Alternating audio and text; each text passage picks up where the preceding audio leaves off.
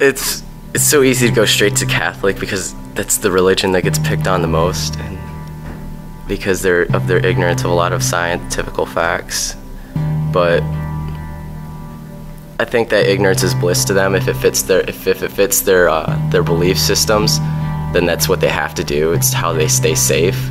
Because anything that challenges their beliefs, then that can't happen. Because if a belief system, that is all there is, and that's why I keep saying, that's the flaw in organized religion. That's all there is. Well, that's not all there is.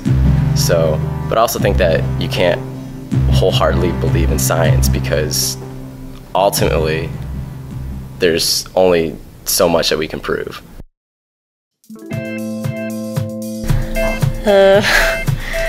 Might not be the best person to ask this question because I think that as much science as possible is good. I mean, granted, there's other things that people need to know about, like how to think and how to think abstractly and how to express themselves, but I think that science is a good basis for everything.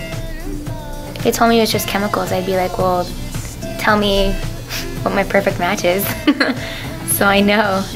If it's just chemicals, do you think they could match people easier? It becomes silly just to deny scientific, empirically derived, what we would call facts. I think science has always been around, it's just been in different forms.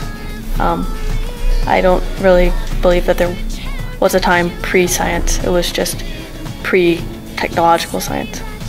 So I understand what you're saying, and I think it's probably was based on more, whether it be feelings or mysticism or religion, something like that.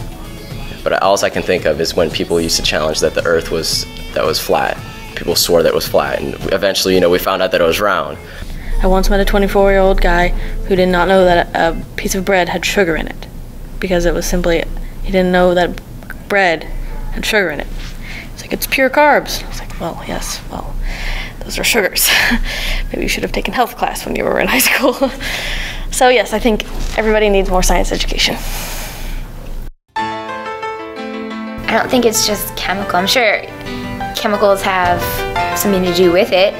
All point of views need to be taken into consideration. I think that you really shouldn't judge anybody by what they believe in, because everybody needs something psychologically. They need something to believe in, because that's kind of their way out of knowing that it's chaotic.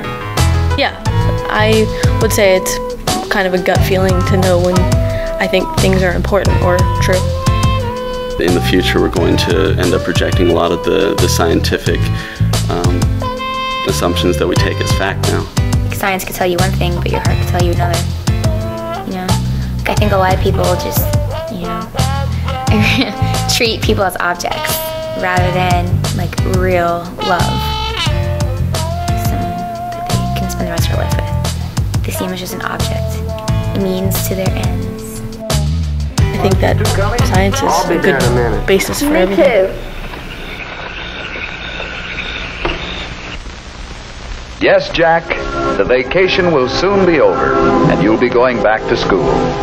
You and Betty and thousands of other young people will get down to work in the business of preparing yourselves for the life ahead.